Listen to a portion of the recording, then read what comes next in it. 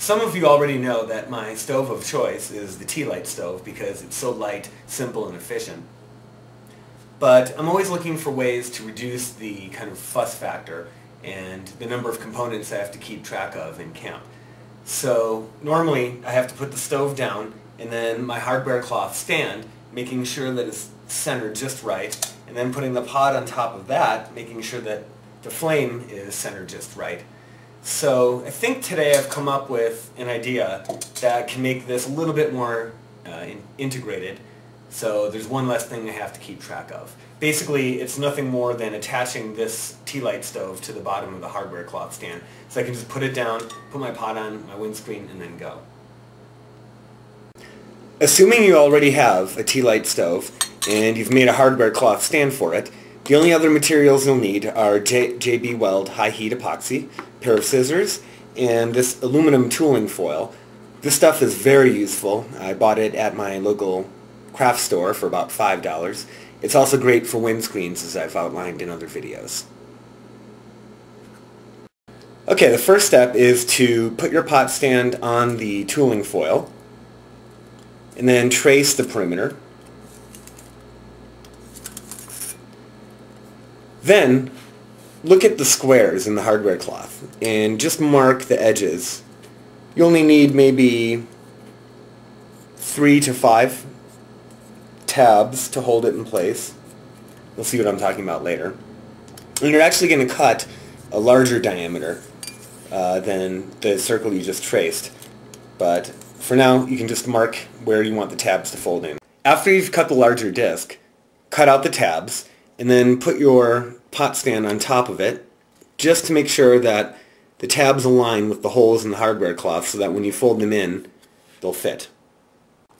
Okay, next you're going to take your T-Lite stove, put a little bit of JB Weld in the center. You don't need a lot, just enough to hold it in place, and center it. You're probably going to want to let that dry overnight before you attach it to the pot stand. Okay, final step. You should have ended up with something that looks like this. Now, I'm just going to place my pot stand on top and bend the tabs inside the hardware cloth wires. One little trick is to bend up the tabs a little bit so they're easier to lift and push in. So, place your pot stand on top, again making sure that all the tabs will align with the holes in the hardware cloth stand. And then just take a knife, or you can even use your finger if you want. I'm just using this because it's a little bit easier. And bend them in so that they wrap around the bottom wire of the pot stand.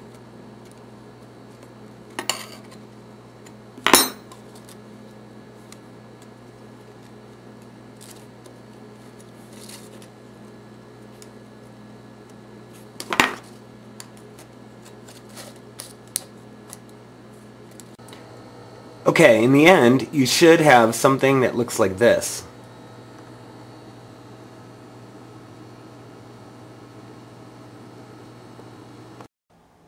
Okay, so when you're finished, you'll end up with an integrated pot stand and T-Lite stove.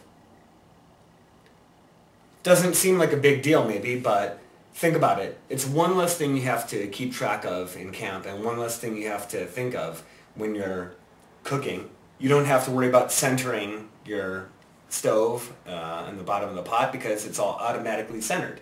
So I like this system. It doesn't look very durable, but actually I think it increases the durability of the T-Lite stove because the hardware cloth stand adds a little bit more protection from it getting crushed. So when you put it inside your pot with other items, you're probably not going to have as big of a risk of crushing it as you would if you just put it in there by itself. Other advantages include the fact that it's so easy to build and so cheap that if this ever gets destroyed for some reason or burnt out, which is highly unlikely, it's very easy to make another one and to replace without a lot of cost or time. This one maybe cost me about 10 minutes of my time.